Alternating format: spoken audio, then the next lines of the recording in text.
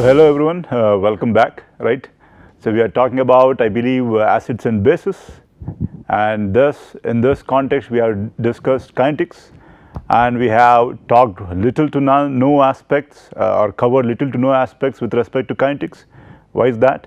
Because in acids and bases, or in those systems, I guess, the kinetics is so fast that in general you will almost always end up achieving equilibrium by the time you analyze the system now, right? So we did away with kinetics and we started analyzing equilibrium, or looking at the various aspects with respect to equilibrium. So equilibrium, again, what does that give you an idea about? It's the state at which, or the state achieved when the system has gone to the maximum extent or farthest extent possible under the given conditions of temperature and pressure, right? So in that context we have moved forward. I believe we looked at the various examples or importance of acid base systems and pH, specifically why it's a master variable. So think of air or oxygen, right, and it's the source of life now. So similarly pH has its hand in each and every pie with respect to the environmental engineering systems. As we go further down and look at most of the applications, you will see that, I guess. And in that case we want to be able to relate, let's say, which acid is going to be present as the protonated form or deprotonated form, and in what fractions, right? Because you want to know, can it be removed by ionization fractions or such, and thus you want to look at, is it charged or uncharged, right? Can it release a proton, or can it actually act as an acid at that particular pH, yes or no? So to be able to cover these aspects or understand these aspects, we looked at the Henderson-Hasselbalch equation, and what did that give us an idea about? It gave us an idea about pH in relation to pKa and the concentrations of the deprotonated form A minus by the protonated form HA. So that's the aspect there, right? And then I believe we moved on to discuss ionization fractions in the last lecture class. So we are done with more or less being able to understand the background with respect to the acids and bases. And one particular aspect that we come across is the acid dissociation constant Ka, right? And in this context, Ka, or the pKa value, which is the negative logarithm of Ka, gives you an idea about the strength of the acid. So what do I mean by that? Let's say pKa of HCl, I think 0 or less than 0. So what does that mean? So at almost all the pH values, because pH 1, 2, HCl is going to dissociate into H plus and Cl minus, or it can actually donate the proton, or it will act as an acid. But for example, if I take acetic acid pKa is 4.76, I guess. So at pK, or at pH 3, the acetic acid cannot donate its proton, or only some of it, or a small fraction of it. So thus we call that relatively, I guess, a weaker acid, right? All these terms are relative. So how do you quantify that? You can look at that with respect to the pKa, right? So now what we are going to discuss now, I guess, is, you have multiple systems out there in nature, either in water, air, and so on, let's say. So for example, a particular concentration of a particular acid is introduced into the system. What is my equilibrium going to be with respect to the change in pH or the change in species concentration? Species as in the concentrations of those compounds or compounds present at equilibrium. So this is where the crux of the class lies, right? You want to be able to quantify the changes and what you would expect at equilibrium. So in that case, let's go on, I guess. So now we are going to start looking at developing models, especially when you have multiple reactions, right? And in this context we already discussed the models, and I believe we talked about this model, specifically the component balance, We introduced this concept of the building block called the component in terms of equilibrium, right? So we are not going to go into that in detail again, but we are going to have a problem solving session. So throughout the class we are having some problem solving sessions, but this time we are going to have it in tandem with the lecture session, I guess, right? So the component balance, I guess, let's look at an example that I have here. So looks like the example that I am going to, or we are going to look at, is the first one is going to be a single acid. So if you have, or if you know that the concentration of your particular solution is such that after adding acetic acid it's going to be at 10 power minus 3 molar, right, acetic acid, let's say, right? I want to know what are the equilibrium concentrations of the various species, right. So again, so this is a simple example we are going to start with, right. Now assume a case or look at a case where you added acid or acetic acid, in this particular case CH3COOH, which we are for which we are using the nomenclature HAC, right. So you added HAC such that the concentration of the acid in that particular system is 10 power minus 3 molar. So let's say we are going to start with the baby steps. So first I want to be able to calculate the pH for the single acid base system, and then I will also want to calculate the relative concentrations, not relative, pardon me, the relevant concentrations of the various species as in those compounds that would be in equilibrium in that particular solution. So let us go ahead and first identify the species though. So what are the species that I have, let us see, right, and in this case we are assuming that there is only HAC and then that is added to water, right. So as we know from our background, right, any acid, right, you have an acid that is put into solution, it can stay as its protonated form or the deprotonated form. So in this case what do we have? We have acetic acid CH3COOH or HAC, and it can deprotonate it and form acetate ion or AC minus. So that is what we have here. So we have H plus and AC minus. So obviously the species, what can they be?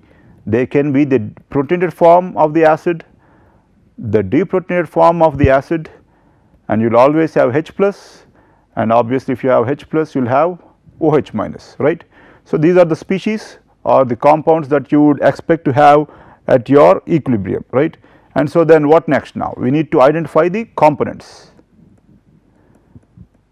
and so again a brief refresher, what are these components? They are the building blocks, right. So think of your games that you played in your childhood, if any, I guess, right. So you have these building blocks, let us say blue colored blocks, red colored blocks, yellow colored, and you can choose from individual blocks or colored individually, differently colored blocks, and form different shapes, right. But if I look at the total number of blocks of the blue, red and yellow, they are still going to stay the same, right. So these blocks or components are conservative, right. So that is the concept we are going to use to be able to solve any and all equilibrium based questions. So again, components, how do you choose components? I guess you are going to choose the H plus in general always. If you want to, you can choose other components too, but choosing other components might require additional calculations. So a good thumb rule is always to use the proton or H plus, and then to choose the most deprotonated form of the acid, and in that case this is going to be AC minus, right. So also I guess a care that needs to be taken with respect to choosing components is that you need to choose the minimum possible number, right, and also keep in mind that you can't choose components which you can use to form a third component itself. For example, component 1 and 2 cannot be used to form 3, they need to be independent of each other, right. So that is obviously the case here. So once I am done with that components, I guess we need to write the formation equations. The formation equations, as in I want to form my species, which I am going to list here from my components, and in general always component means there is always H2O, it goes without hand or without saying that water is always a component, right. And again we do not list it as a species because water concentration in the dilute systems, we assume that it does not change, right. So that is the reason why we do not list water as a species, and water is always considered a component though, right. So here we are trying to form the species here from the various components. So let us see how we can form that, and here we have H plus one component and AC minus required to form HAC. Keep in mind that these are not chemical reactions, these are literally H plus AC minus going to HAC or equal to HAC, and you only need one AC minus to form one AC minus, one H plus to form one H plus, and H2O minus H plus to be able to form your OH minus. So once you are an expert, let us say, or not even an expert, once you are comfortable with your component balance equations and such, you can, I guess, if you want to, skip the formation reactions or equations, pardon me, not the reactions, formation equations, and directly move on to the tableau. So, what is the tableau about? This is where the crux of the matter lies. Tableau, right? We have the components listed here, H plus and AC minus, and this here is the tableau, and here we are going to have our species, and what are they? They are HAC, AC minus, H plus and OH minus, right? And now from your formation equations, you are going to populate the relevant constants here. So, how many H plus do you require to form HAC? As you see, it is 1. So, that is 1, and how many AC minus do you require to form HAC? That is 1 again. So, 1, or let us be done with H plus first. How many H plus do you need to form AC minus? None. How many H plus to form 1 H plus? 1, and in this case minus 1, and so again same case with the state AC minus 1, 0 and 0. And obviously the last equation or the aspect that we need to look at is what is the source of all these components, right? What is it now? Keep in mind that the initial question was from we added acetic acid. So, we know that the source, the only source of these components is from the initial acetic acid that you added. So, that is the recipe species. So, that is going to be, we added HAC. So, HAC naught, again same case here, we need 1 H to form HAC and again 1 AC minus to form HAC. So, now we are done with the tableau, and now we are going to move on to the balance equations, right. So, first we obviously are looking at component balance equations. So, it makes sense to be able to write these component balances now. So, how many component balance equations will you have?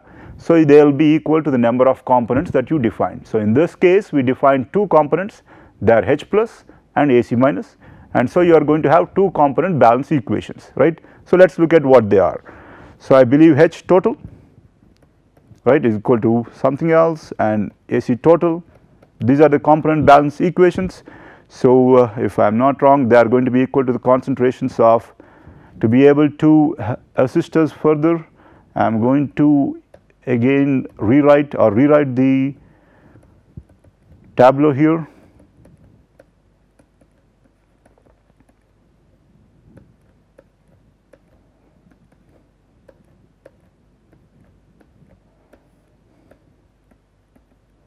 And this is the recipe species, the source of everything. So, this is my component balance now for H total, that is equal to 1 times HAC concentration, and what is this HAC? This is the equilibrium concentration now, right. So, H and AC minus, there is nothing in AC minus, plus H plus minus OH minus and state or AC total, and that is here, and what is that equal to? That is equal to HAC and AC minus.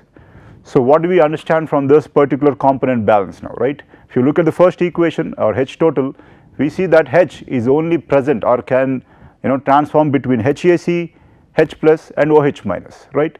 It can transform within these 3 species, and the estate can transform between HAC and AC minus, but the total estate is always going to be the constant or be a constant. And again, as we discussed earlier, what is the source of these components now? Keep in mind that we added acetate initially, right, acetic acid, and that is what we have here, HAC naught, and that is the source, and here we have 1. So, it is 1 times HAC naught, and this is your known value obviously, and here too it is going to be equal to 1 times HAC naught. So, here now how many equations do we have? We have 2 equations, but how many unknowns do we have? We have 4 unknowns, HAC, AC minus, H plus and OH minus, and what are these? These are the concentrations at equilibrium. So, we are still missing 2 further equations. Anyway, let us label this please. This is the component balance equations, right. This is what we have. So, we are done with that, and the next aspect is going to be the equilibrium equations.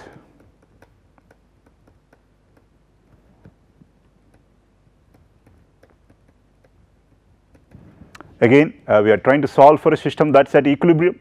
So, obviously, you are going to have equilibrium equations to assist you in your solution, right. So, let us look at what they are, and we know that we have 2 particular dissociations here with respect to acid and base. They are HAC going to H plus and AC minus, and H2O dissociating into what is it, H plus and OH minus. And we have the relevant acid dissociation constants Ka1, that is equal to concentration of H plus into concentration of AC minus by concentration of what now, HAC. And here we have acid dissociation constant for water, and that is going to be concentration of H plus into concentration of OH minus, and obviously activity of water is going to be equal to 1, thus we do not list it here. So here now we have two other independent equations, and so in total we have 1, 2, 3 and 4 equations, right. So we have 4 equations or independent equations and 4 variables, and thus we can solve for your solution now. But before we go further, I guess the point of this class is not for you to only be able to crunch up the numbers and blow someone's mind now, right.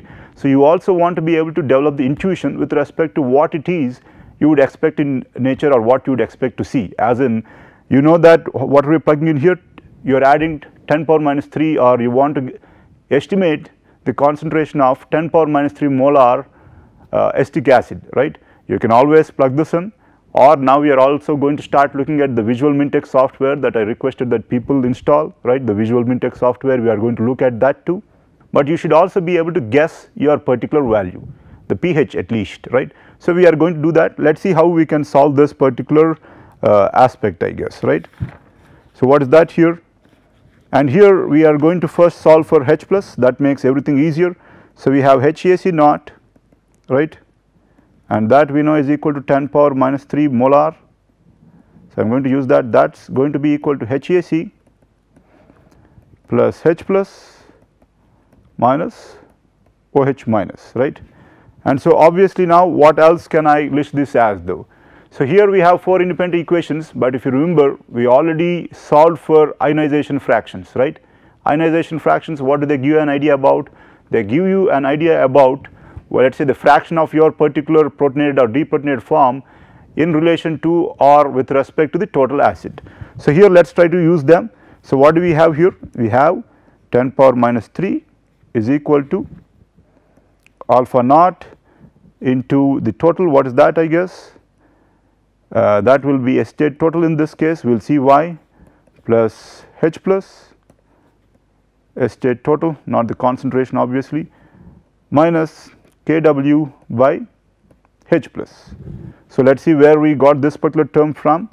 So this is from here, so OH minus concentration is equal to Kw by H plus, and let us see how we end up with it here.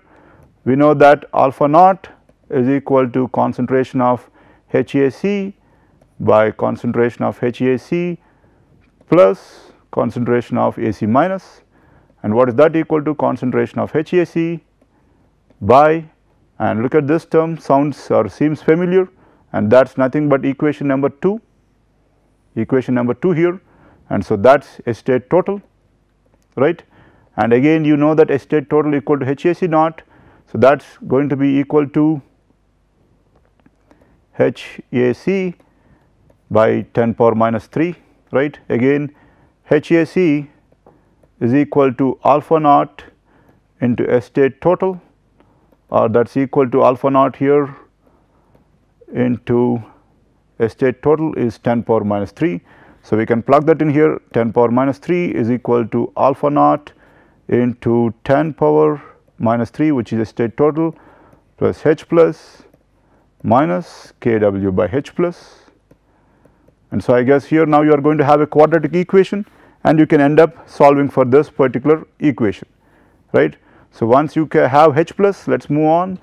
Once you have or you solve for H plus from that particular equation, you can immediately solve for OH minus, right. And once you have that, we know that acetate total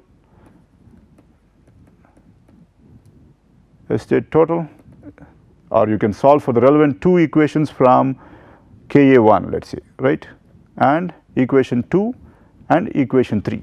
So before we go further we are also going to look at VMINTEQ briefly today, right. Let us see what it is about, but before we go further, let us see if we can estimate, let us say, the pH, I guess. Let me dig up the solution, but in the meantime let us see if we can also estimate the pH of the solution or concentration of H plus. So, this is to develop our intuition, let us see how good or bad we are.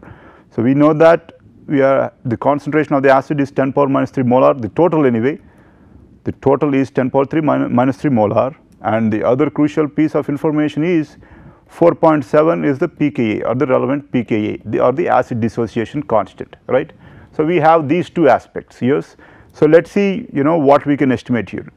So, one case is that I estimate that all the acid that I put in is going to dissociate, or as in HAC is going to completely dissociate into H plus and AC minus, right, but that is not going to the case. So, let us see what the pH will be at that particular case. So, the pH will be, so if you have complete dissociation, H plus is let us say 10 power minus 3, approximately equal to 10 power minus 3, and then the pH will be equal to minus log activity or concentration of H plus in this case, so equal to, the pH will end up being 3, right.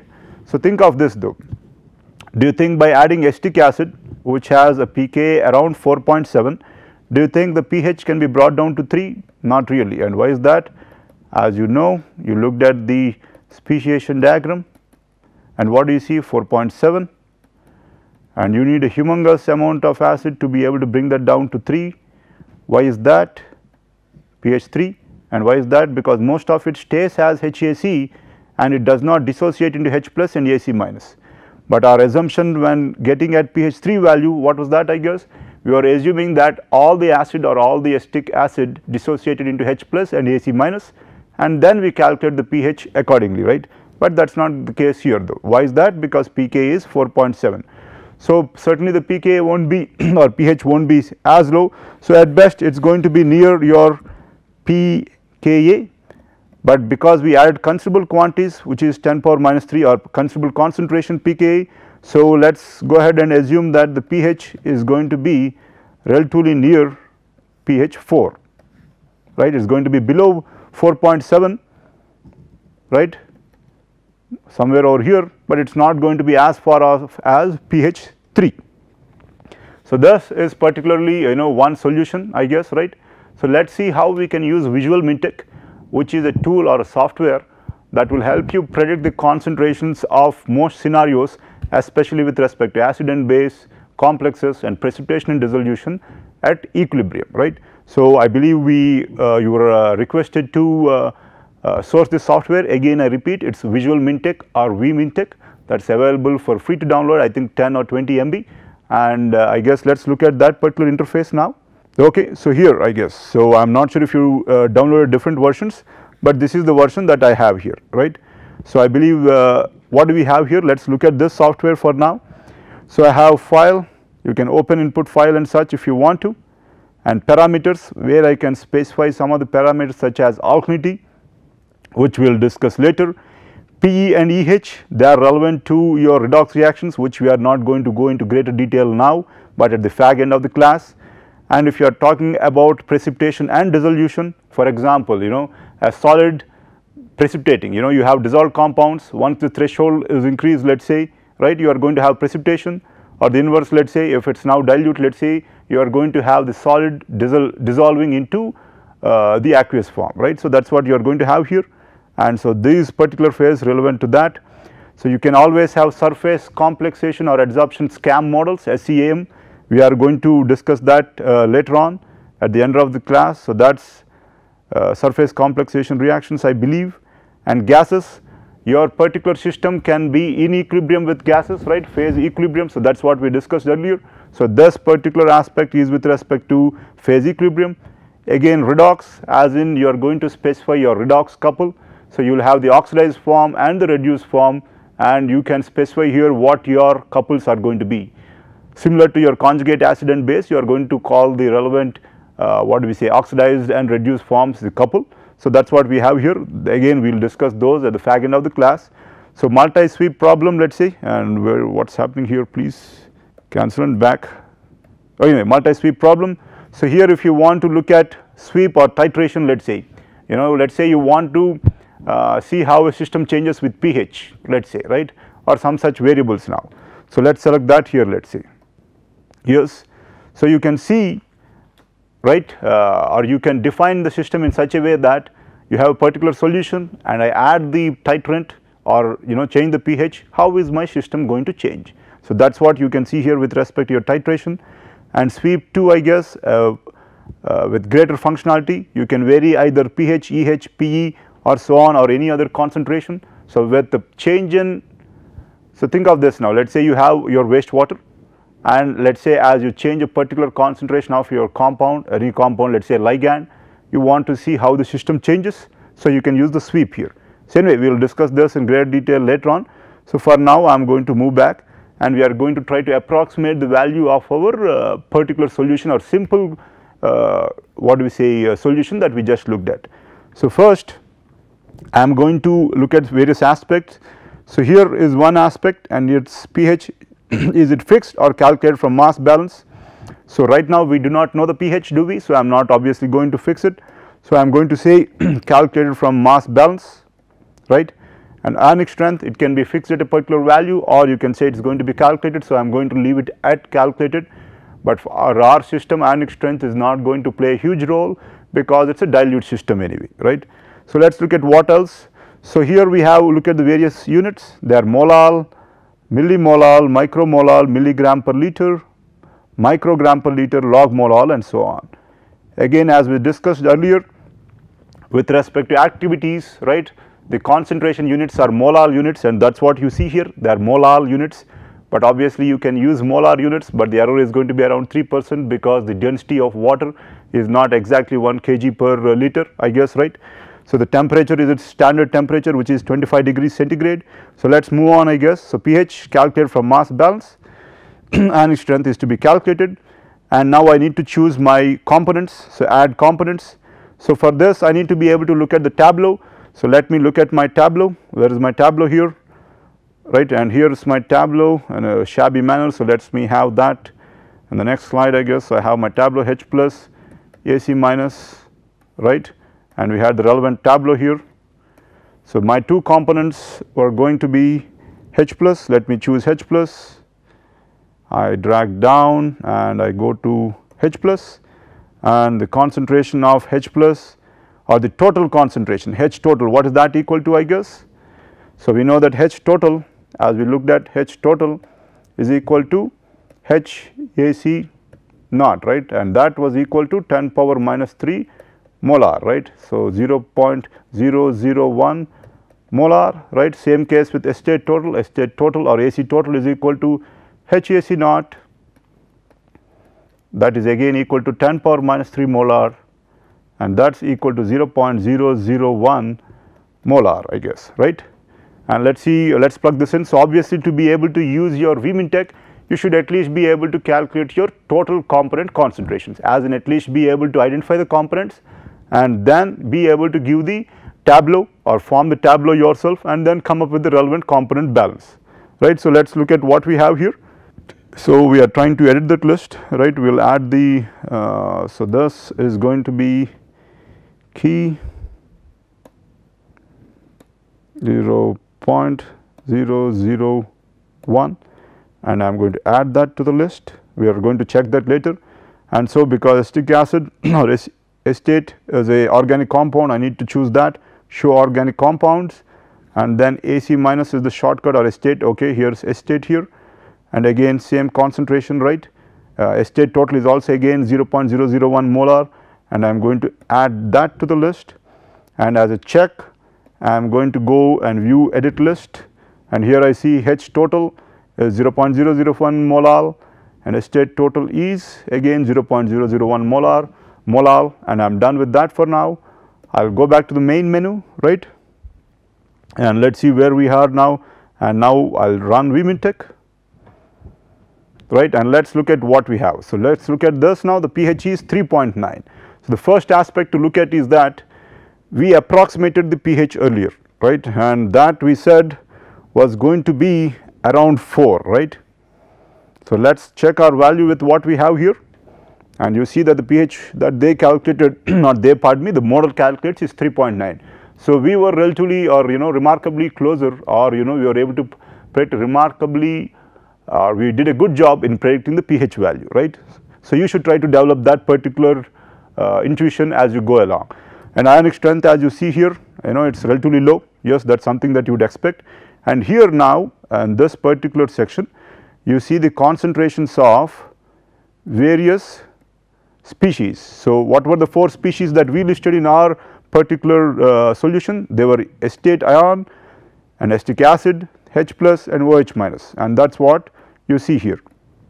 And obviously, the system also gives you the activity, and because the ionic strength is low, you more or less see that the concentration and activity of the relevant compounds are more or less the same, but if the ionic strength is high, the activity is going to then be low, right. So, this is something that you need to understand. So, let me also look at view species distribution. So, this is the tab here, view species distribution. What does that give me an idea? So, I want to look at in which form is acetate going to be in. So, it tells me that only 12% of the total acetate is going to be as AC minus and 87% of the acetate is going to be in the form of HAC, right. So, this is what we understand too, right, and let us look at what we have there, I guess. Back to main output menu, and if I switch. So, what do we see here? This is our system, HAC, and this is AC minus, pKa is 4.7, right, and what was our current pH value? I think something around 3.9, so 3.9. So, what do you see here? You see that most of it is present as HAC and little or some of it, only some of it is present as AC minus. So, let us check our values here and display saturation indices. So, that is what it shows, only 12% is present as the deprotonated form or acetate and 87% is present as the acid, right. So, that is what we would expect and that is what we just observed too, right. Come back to here and you can look at equilibrated mass distribution, but not of great use in acid based systems because everything is going to be in the dissolved form, right. So, take home message here is that you can get the concentration, you can get the pH, right, and you can also get the species distribution, not species I guess, speciation, and also the relevant concentrations of all your species. So, today we were able to solve a simple example with respect to adding an acid, a known quantity of acid to water, and then calculate what is the pH and the equilibrium concentration of all the various species there, right. And then we also looked at how to use visual MINTEQ, and we are going to use visual MINTEQ throughout the class, right, because that is going to help you, right. You want to conduct an experiment, yes sure, if you have a lot of time, resources, and you have, and I am sure you do not have a lot of time to spare. So, obviously visual MINTEQ is going to help you cut down on the calculations and your laboratory time, right. So, in the next class again we are going to go through our next lecture session again. We are going to go through with our more complex or slightly more complex examples, and for this session I am done. Thank you.